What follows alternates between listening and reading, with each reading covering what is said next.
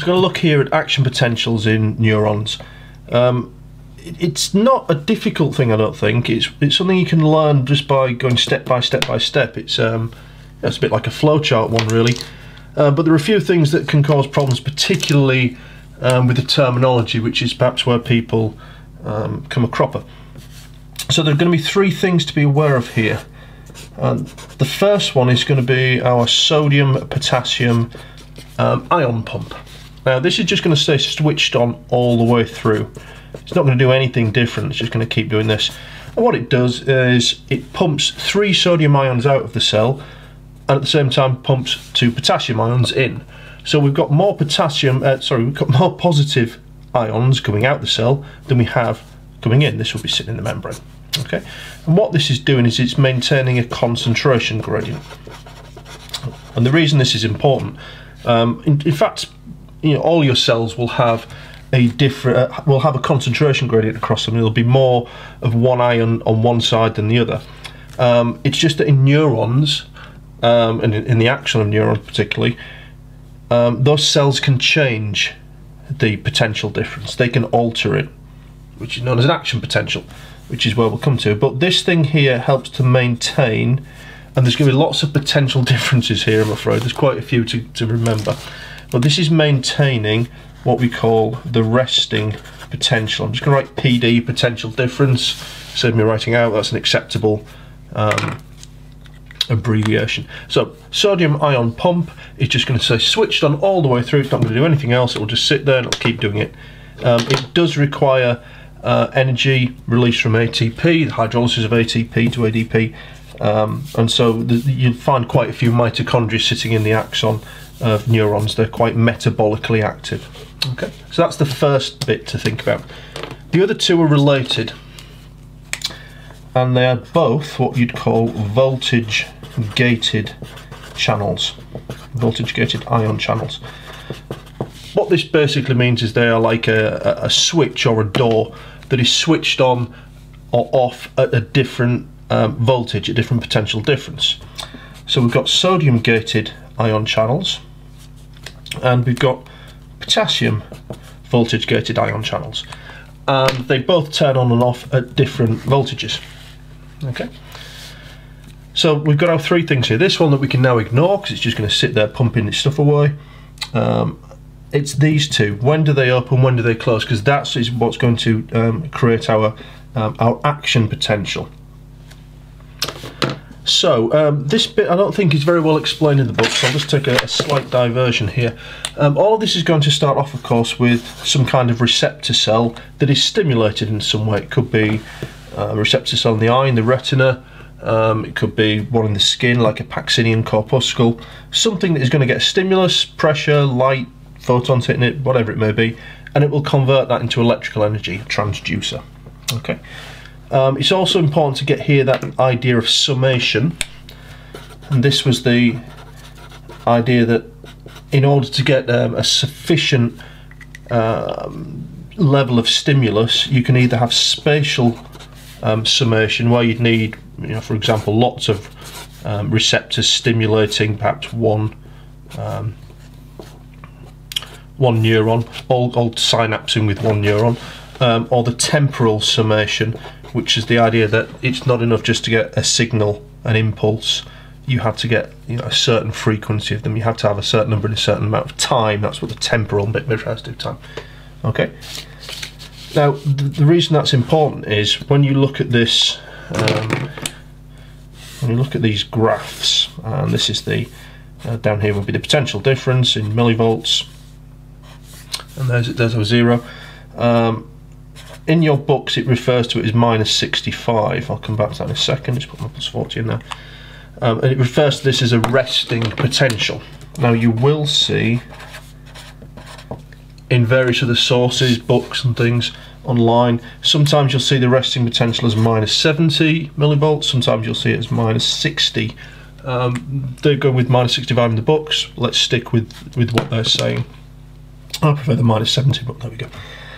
Okay, so normally in a cell, in a neuron, let's just draw one here. Because of that sodium potassium pump, we've got lots of positive charges outside in the extracellular fluid and not so many on the inside. Okay, so we would say that just as you can say that that's more positive than the inside, you can say the inside is more negative. It doesn't matter that there aren't any negative ions there. There are, but we're going to ignore them.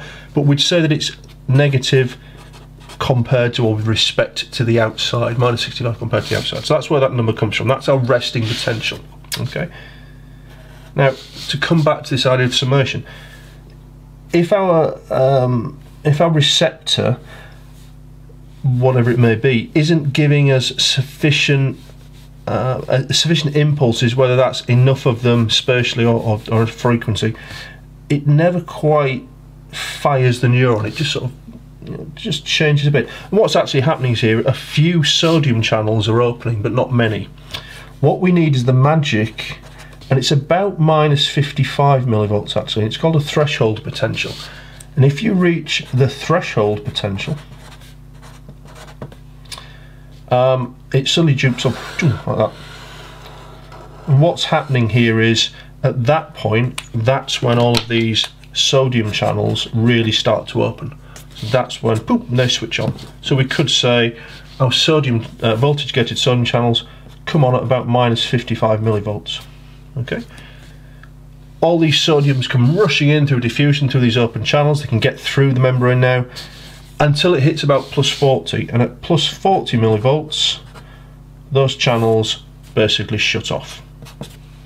So the sodium channels open down here, voltage-gated sodium channels open about minus 55, about plus 40 it stops, because they shut. However, at that point, the potassium voltage-gated channels open, and there's more potassium on the inside than the outside because we were pumping this stuff in, so the potassium goes rushing out. Okay. Now that will take our potential difference back down. I'll do the polarization stages in a moment. So let's just put the sodium channels up there, close off. Sodium channels, potassium channels, sorry, open. It comes all the way down here. Now somewhere down here our potassium channels close off. They actually tend to overshoot a little bit, so they go maybe down to, I don't know, minus 70. It's not very clear on there, but they do. They go below that resting potential before it comes back.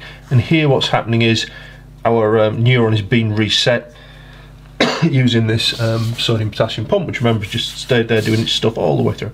And this whole process takes, you know, we're looking in terms of milliseconds. I think it's about maybe about 3 milliseconds for that whole thing, 3/1000ths of a second. Okay, so from resting potential to resting potential. Okay. So I did say I'd mention the different polarization states, so I'll just redraw this for a second just to give us a bit of clarity again. But it's the same thing.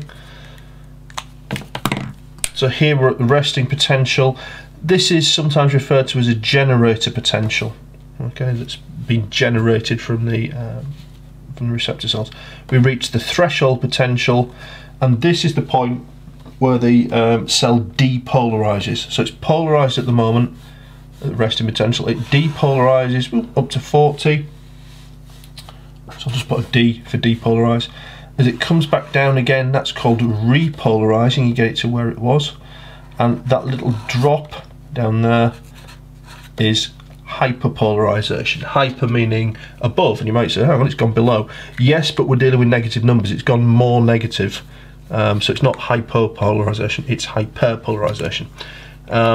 And this bit here is sometimes also referred to, I'll come to this when we do propagation, as the refractory period, when I can spell it right, there we go.